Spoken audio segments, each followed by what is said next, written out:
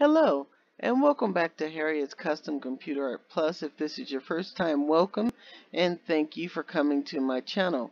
I had intended to be uploading the tutorial on step-by-step how to assemble the baseball cap box as well as the wearable cap, and I recorded it, and there were some problems with it. The whole tutorial video is a mess, so I'm going to have to redo that. But since I already had the unique reveal invitation tutorial ready to go, I decided I would go ahead and upload this one, and I will be redoing the baseball cap box assembly and wearable baseball cap at a later date. Also, if you bought your SVG from SVG Cuts, they do have a tutorial on their YouTube page on how to assemble the baseball cap box. It's part of a group called Sports. So if you don't want to wait for me to get my tutorial re-recorded and post it to my YouTube channel, go and take a look at that one. I'm doing it pretty much the exact same way. So sorry about that, but it will be coming. I hope you enjoy this tutorial on unique reveal invitations. Thank you. Hello, and welcome back to Harriet's Custom Computer Art Plus. Today I'm going to be showing you how to make quick invitations that will look like they took you a bit of time. And the techniques I'm going to be showing you, you can do this with anything. I mean anything. So I'm going to show you a couple of examples today. I have an order for an Alice in Wonderland party, and I thought it would be cute to make this into an invitation. So I found this just by Googling Alice in Wonderland, high-res Alice in Wonderland clip art, and I saw this and I liked it, and I said, yeah, I think I can turn that into a cute invitation. So I'm going to show you how fast you can do this. First, I'm going to cut out in pictures, cut out a picture by color selection, and I'm just going to cut out all of the blue area. Hit next, select opposite area, done. Delete that bottom layer so you're not looking at that blue. Next, I need to cut out the pieces that I'm going to make interactive. So I'm going to cut off this top of the teapot by going to cut out in picture, cut out of picture by tracing on my own. I'll zoom in a little bit, and I'm going to just cut along this black line around at the top of my mouse. Zoom out a little bit, come back around, go back, and then I'm going to click that green flag.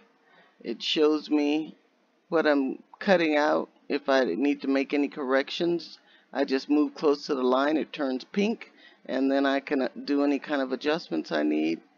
And I'm going to hit the flag again to say, yeah, that's what I want right there, and hit done. I'm going to move that to the side, drop this down a bit. Now I need to cut out my mouse, so I'm going to go to cut out in picture, cut out of picture by tracing on my own, and I'm just going to go to this area and start cutting. And now I'm just going to come down to the outside of his bow tie, and I'm going to take this entire area, just get the little oval that he's inside of. I'm not going to even worry about the whiskers anyway. So now I have my mouse outline. I'm going to hit the yellow flag, hit done, move my mouse out to the side. Last thing I need to do is cut out my teapot. So I'm just going to go here to cut out in pictures once again, cut out a picture by tracing on my own. This time I'm going to trace the teapot here at the top. Now remember, everything else is already cropped out, so I just need to take this edge of the teapot, which is where the top will go. And then I can just do a big loop, come back to my flag, hit done, and now I can delete the original teapot from here, or I can go here to the bottom and just delete that. So now I have my pieces that I'll need. And because I want just this yellow edge, I'm going to go in to cut out in picture, cut out of picture, and I'm going to go with the cookie cutter shape this time. I'm going to choose a circle, flatten it out into an oval, and I'm just going to bring it up to just the base of this yellow lip or lid of the what holds the lid of the teapot, and I'm going to cut that out. I don't want any of that green, I just want the black parts or the yellow parts.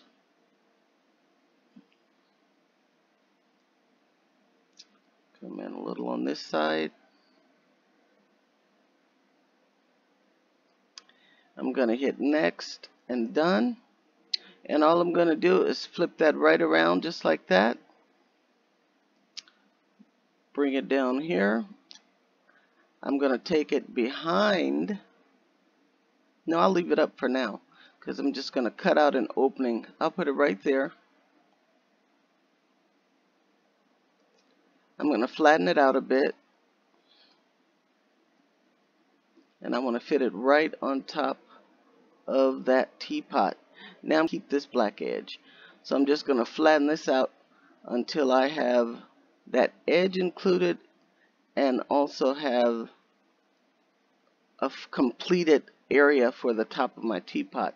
So now I'm going to go to cut out in picture, cut out of picture with a cookie cutter shape. I'm already in the circle. I'm going to shrink it and flatten it out, and I'm just going to fit it right in this area where that the mouse's bow tie is. Shrink it down on both sides a little bit.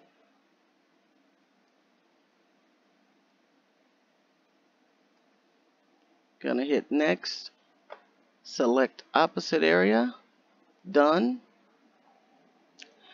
And now I'm going to remove that teapot from the bottom. Move that so I can delete this. So now I have my teapot cut out. Now, because I chose opposite area, it made copies of these two, and that's alright because you're going to need those. So just scoot down a little bit, and you're going to make another cut out in picture, cut out of picture with the cookie cutter shape. It doesn't matter which shape you use as long as you cut out both of these, because your card is going to be double-sided. So now I have two of these lids. And I'm only cutting these out because I want to reposition them where I want them. And now I'm going to cut out the mouse.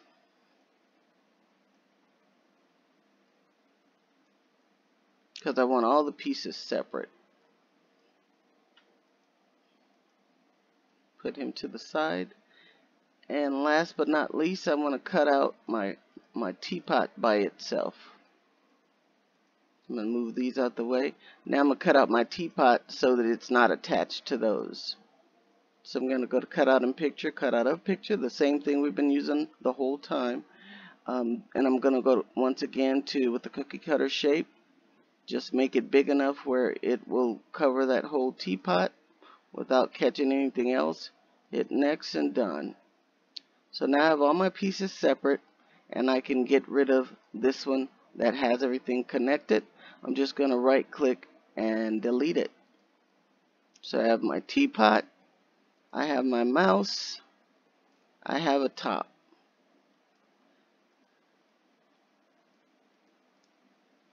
Now I need another teapot because this is a double-sided card. So I'm just going to move that up for the moment, and I'm going to once again cut another teapot. This is faster than copying and pasting because it instantly just makes you a copy without you having to wait on the processor of the computer or this software to act. Now I'm gonna group all of these and shrink them down so I can have everything on the same page. Now you see what I did? I went to the top corner and I'm grouping everything, because whenever I resize, I'm going to resize everything on the page together so that when I'm putting it together, it will all fit perfectly. So I'm just going to shrink everything down so I can put everything on the page. I have my two my two teapots, my two mice, and I'm just separating them by sides. And the reason why I'm doing that is because I'm going to group this side and mirror it. So once again, I'm just dragging from the top until I have just these three pieces. I'm going to go here to size and position, flip, hit mirror. Instantly I have mirrored copies of each one. Now all that's left to do, I can stack these any way I want. Now all that I need to do now, and you see everything is a carbon copy, or not a carbon, a mirrored copy of each other. So I'm just stacking those all over there. My mouse is also mirrored. And now I just need to add a little circle here so that my mouse can attach to my teapot lid. So I'm going to go to cutout and picture. This time I'm going to add a colored shape. I'm going to make it a circle, and I'm just going to make it yellow so that it just blends in. It's not going to be seen, but we'll just make it yellow just to keep with the same color scheme that we're going with. And I'm just going to put this, shrink it down enough, make it look like a little motorcycle helmet on the mouse. Drag it down. I'm dragging it down 2 layers. I want it to be underneath. I'm going to drag it down under both of the mice. And I'm just going to bring this across just like this, just so I have a little dome to attach my lid to. And you see that will fit within the lid. And I'm actually going to shrink down my mouse a little bit so that it goes in and out of this space smoothly, but I can do that a little later. So now I have this circle. I'm just going to go ahead and copy and paste this one. The copy is right here next to the scissors. It's 2 sheets of paper on top of each other, and then a clipboard. And I'm going to drag this one down, put it on this mouse. I'm going to drag that down on here on the right side until I'm under that mouse. And now I'm going to group both of them because I want to resize them. So I'm going to group this one together so that this becomes one piece with his helmet. And I'm going to do the same for this one. Drag until I have the mouse and his little football helmet. And now I'm going to shrink both of these down a little bit. You need to group them both at the same time. So just as far as you need to go out to group them both. And I'm going to move it over here so I can see. I'm making sure that those ears will go through because that's the biggest part of the mouse. So I'm just going to make sure that those ears can go through. And even though I can't see the other one, when I resize it, it's resizing as well. So I'm just going to shrink this down a little. And then I'm going to try it again.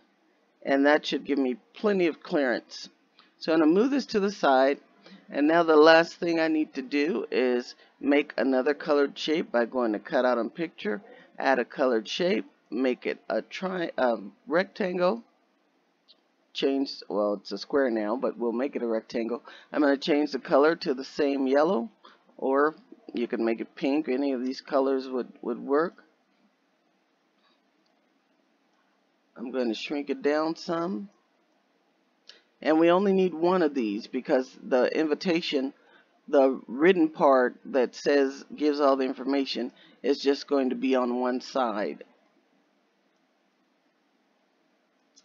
And I'm going to just drop it down so you'll get the full effect. Dropped it all the way down to the bottom. So this is going to be attached here.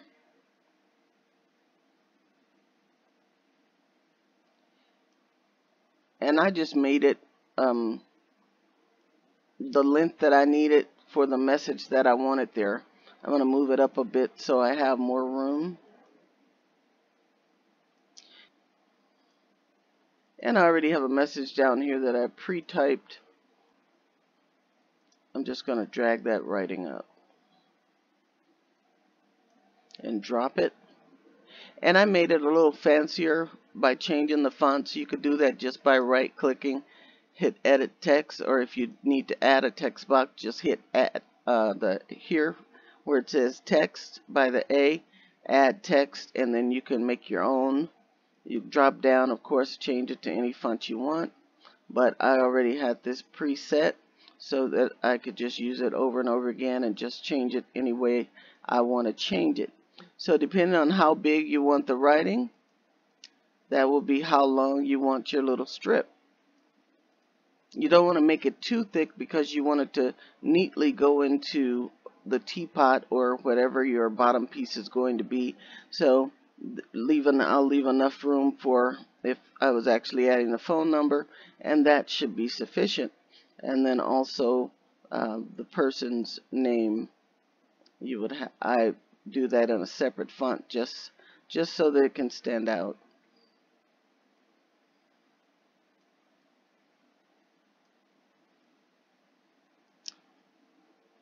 Alright.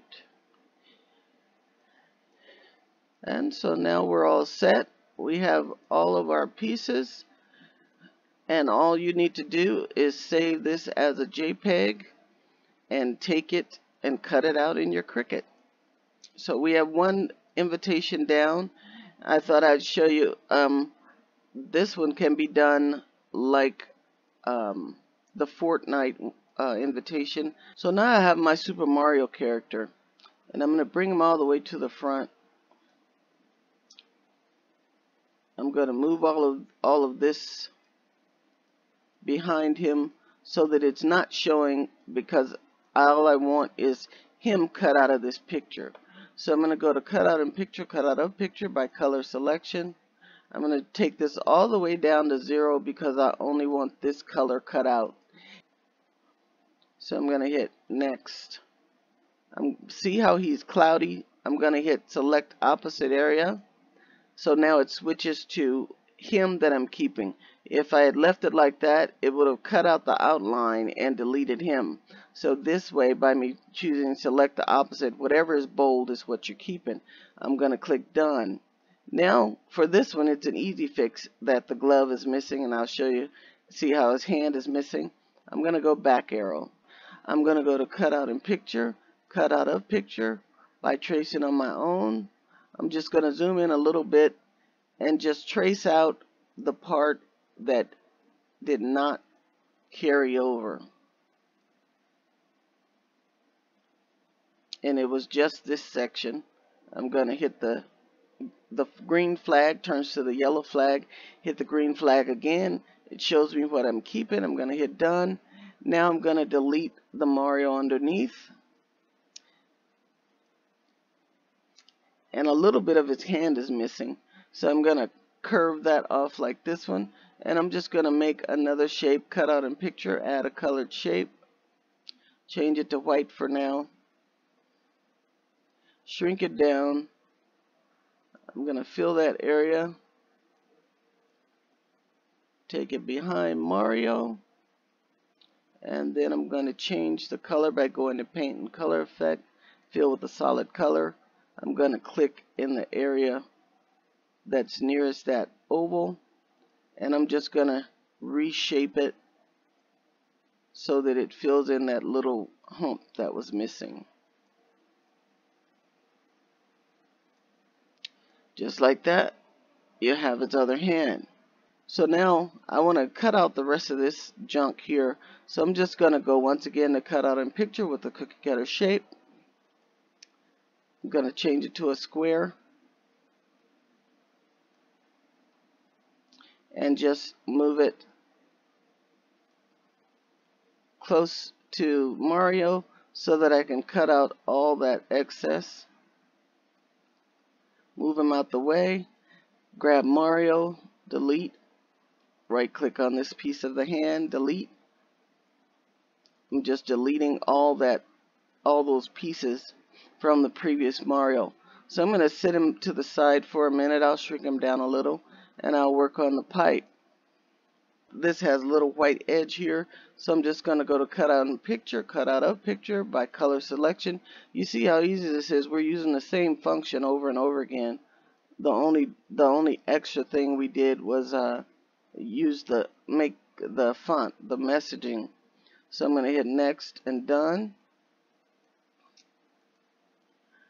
And I can still use this since it's here. If you were going to make the kind where the where the pipe opens, this would be the fold spot, and you could have the invitation written in here. If it's not long enough, I'm going to group these, move them up a bit. If it's not long enough, you just go to cut out in picture, cut out of picture with the cookie cutter shape. Bring your square down in this area. Resize it, and you're just going to cut out a chunk of this just by hitting done. And all you have to do to make it longer, if you need it longer, it's just like that. So let's say we didn't need it quite this long because it's going to be both sides. So I'm just going to take that back up. If you were going to put your invitation here, you would just go to cut out in picture, add a colored shape, make it white, make it a square.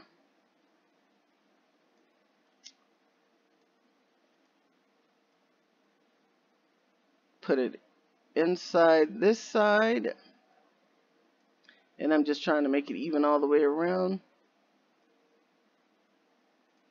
And then do the same thing here. I'll just copy this one by hitting on the copy and paste. And then put that one here. Then you would just add your text to both sides. You could use these simple techniques to make a card for anything. If you were making an invitation for a bridal shower, you could use a vase of flowers and have the vase be the section that opens up with the invitation information, or anything. All you have to do is think of whatever you want your theme to be, and then just find an object that goes with it that could hold the message portion of your invitation. Here is an actual photo of the finished Alice in Wonderland themed invitation with the unique reveal in the pull-up style. I also finished the unique reveal using the Super Mario card in the two concepts. This is the pull-up concept, and the concept that I showed you during the video, the book-styled unique reveal. And also to show you how it can be used for anything, these same techniques, I made a sample of a bridal shower invitation using a variation of the book-style unique reveal. So you see the possibilities are endless on the types of invitations you can make just using those two concepts, and you see how easy and fast it is to design these. So you will have them designed and be ready to print and assemble in just a few minutes. In the upcoming video, I will show you how to assemble the teapot unique reveal invitation from start to finish. I hope you enjoyed this tutorial. If you did, don't forget to hit the like button. If you haven't already, please subscribe. And if you'd like to be notified the minute I have new videos uploaded, just hit the bell and you'll be notified. Thank you once again for stopping by my channel. I'll see you next time.